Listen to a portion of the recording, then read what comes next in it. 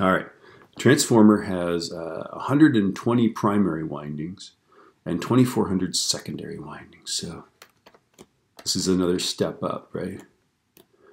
And N secondary is 2,400. So I can step it up by a factor of, is it 20? Something like that. All right.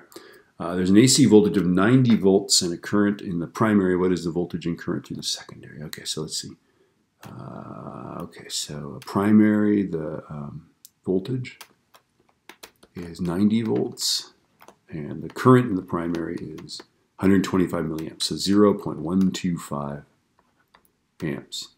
Okay, and then we got to figure out what is our voltage secondary, what is our current in the secondary, right?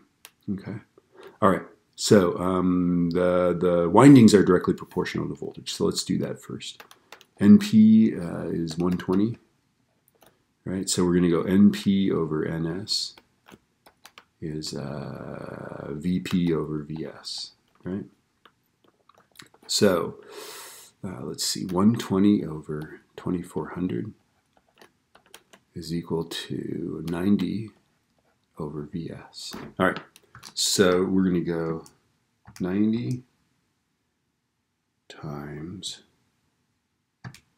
2,400 divided by 120.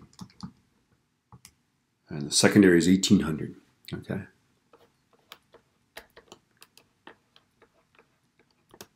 I love these problems, man. All right, so voltage in the secondary, right, is 1,800 volts, right?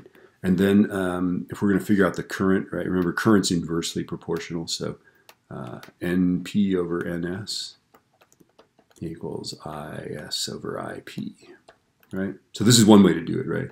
So 120 over 2,400 is equal to the current in the secondary, right? Over, and then the current is 0.125. So 0.125 times 120 divided by 2,400 is I secondary is 0.00625 amps, or let's see, 6.25 milliamps, right? Now, another way you can do that power, okay, is just do IV as IV, right?